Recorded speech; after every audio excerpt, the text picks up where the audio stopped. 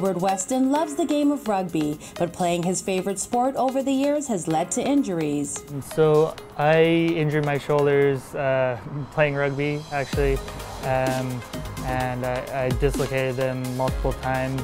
Mr. Weston had a condition called recurrent dislocation of the shoulder. He had surgery on his left shoulder before, but it failed.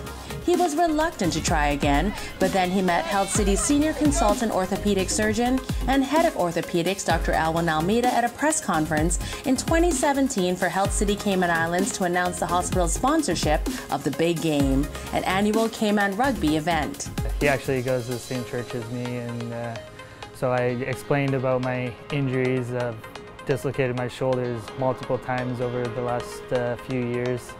And he said whenever I have a break in my playing, just to get a hold of him and come down to Health City and get him checked out and see what we can do. Edward's a special guy. He was one of my most challenging cases so far. 90% of the body's dislocations happen in the shoulders, since it's the most unstable joint in the body. And once the shoulder is dislocated, there's a 40 to 50% chance that the shoulder can dislocate again, which is what happened in the case of Mr. Weston. It got to a point where it would dislocate even in his sleep. And he at one point told me that it had dislocated probably more than 100 times, which is a lot. After going over his records, Dr. Alwyn decided on the best procedure to help treat Mr. Weston's condition. The problem with him was really the bone loss. His glenoid socket was so small, and add to that the added bone loss that he had, it made it even smaller, so he had a very unstable shoulder.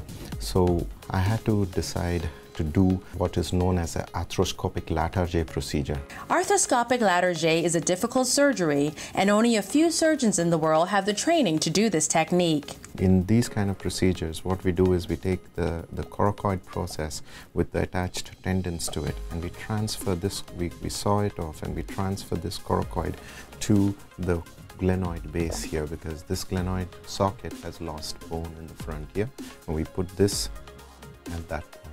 And that gives the stability and makes up for the bone loss, and it gives added stability from the ligaments and the tendons attached to it. Health City Cayman Islands is one of the first centers in the Caribbean to perform this procedure, and this particular technique is not currently available in the United States. The technique that we used, which was a special technique that was described by Dr. Pascal Boileau, is probably the first time.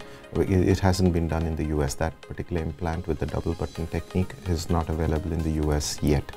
After his surgery in March 2018, Mr. Weston is on the road to recovery, and he hasn't ruled out playing rugby again in the future. That's the plan right now. Like right now, I still want to get back on the field. But I guess I have to assess after that year of recovery and like make sure I'm ready for it first of all. And after his experience at Health City Cayman Islands, he said he would definitely recommend the hospital to his rugby teammates. I've mentioned it to a few people already, and I know other rugby players that have already had procedures done there and with good results. So yeah, definitely.